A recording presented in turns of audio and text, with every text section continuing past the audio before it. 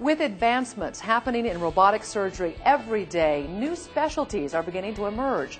One such specialty is the area of head and neck surgery. With our newly expanded services, what we're offering is a true tertiary approach to head and neck surgical problems. These are both cancerous as well as non-cancerous.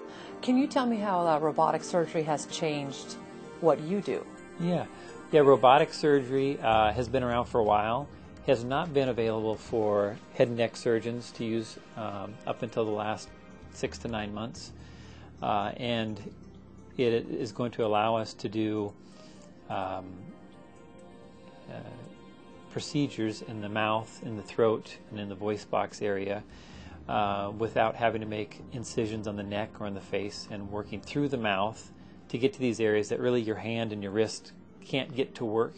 For Doctors Mitchell and Bunn, the robotic surgery advantage will definitely give their patients a much easier road when it comes to recovery and appearance.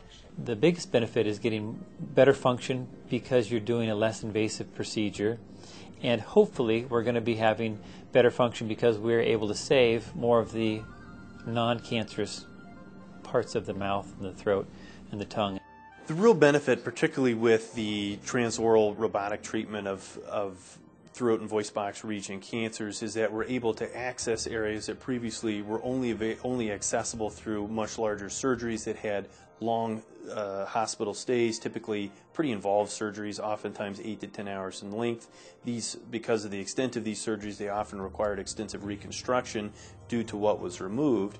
Robotic surgery of the head and neck may also play a big role in helping to solve a problem suffered by many: sleep apnea. We're real excited about the prospects for the surgical treatment for obstructive sleep apnea compared to the methods that we have now. When patients are laying down flat, typically the tongue and throat tissues collapse against the airway, and that's where the obstructive causes are for a number of patients. So while not all patients with obstructive sleep apneas will be good candidates for this type of procedure, what we are finding is that we're able to access areas to surgically treat the obstruction that's causing the underlying sleep apnea. So what does the future hold in the realm of head and neck surgery? I think it's just an exciting chance to bring new procedures in that are exciting because there's new technology, but also exciting because we should see some significant improvement in patient morbidity and how they tolerate surgery, how fast they're back to eating and talking and feel like they're back to their normal selves. And I think that will improve that dramatically.